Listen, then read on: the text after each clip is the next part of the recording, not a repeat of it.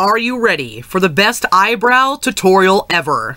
That's a rhetorical question, please don't answer that. So, first of all, please excuse my hair. I went to a costume party last night, and I have to save this hair for tomorrow for Halloween. It'll make sense later on, doesn't matter. Plus, super fucking lazy, let's just be honest. So, I don't know what's happened since the 90s, but eyebrows have fucking changed. Fun fact about eyebrows, it is the #1 thing people notice first. Whether you realize it or not, you notice someone's eyebrows. Because it displays our emotions. People are taking this way too seriously, there's too much shaming against the eyebrow. Gotta put a stop to it. Show you how to get the perfect brow in any situation. Step 1, have no eyebrows. To perform said task, travel back to the 90s and pluck them all out. Listen, it was the 90s, it was cool to have pencil-thin eyebrows. Alright, Christina Aguilera was hot, Britney Spears, insert picture here, and there.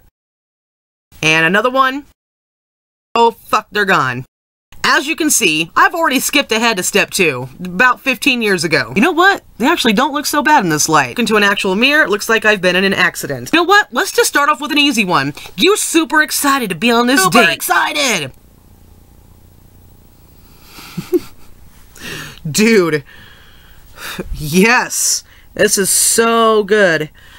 Oh my god, we have to fill these in though, because the pencil thins are out, right? I'm so glad you bring me on this date. My favorite food is Burger King. Oh, you have a coupon for buy one get one free chicken sandwiches? Those are my favorite! What? Tell me more about how you have 7 dogs and never have any friends over. I can't sit on your couch because there's too much pet hair? Boom, second date. Ugh, but now you're angry. Date's over and he won't take you to McDonald's to get a 99-cent cone. Well, now you're mad. God, all I wanted was a frickin' ice cream cone. God, look how mad I look. Oh, so frickin' angry. You know what, let's just bring it all the way down to the nose. I mean, you are just buried in fury. You know what, next time you want a raise, walk in like this. Yo, boss, we've been into talking. That's a real sentence now. You know what? Sometimes you just want to be left alone. So you're going to be indifferent, right? We're going for the Bert and Ernie. Ah, that's a good look. I don't know about you, but I'm super turned on. I've never looked better. You know what? Maybe you want to be a little trendy today at the office. Or the corner. I don't know where you were. You want to go for the ombre look. I got you. Don't do it small. You have to make big, bold colors. We're going to start off with a Mimi blue. Just dig right in there. Ooh, yeah. You gotta blend them. Gotta blend them real well so they don't know where it starts and where it ends. I don't know about you, but that is the best ombre I have ever seen. Fuck me. Yes, please. Okay, well, a little infomercial on that. We'll just pull that back. 55 days left till Christmas. I gotta get the eyebrows ready. So we'll just draw a little Christmas tree eyebrow.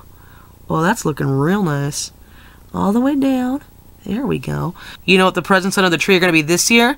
Your beautiful eyes. This is the best Christmas tree ever. Look at that! I'm so happy right now. And then you'll take your #2 brush, or as I like to call it, the cheapest thing you could find at Walmart. And because it's the holidays, it's so aptly named Elf. And we'll just fill those babies in.